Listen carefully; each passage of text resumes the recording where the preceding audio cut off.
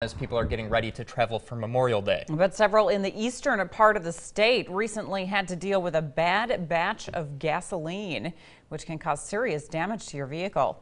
Experts say if this happens to you, there are a few things you can do to fight off damage.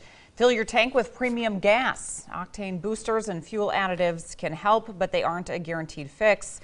However, the biggest thing you can do is not ignore the problem and take care of it right away. It could easily be a couple $100, even if it's just a check engine light, diagnosing it, figuring out if it is fuel that's the problem, and then figuring out a way to dump it out and then go fill it back up for them. The Holiday gas station in Moorhead was responsible for the bad batch of gas. In continuing coverage tonight.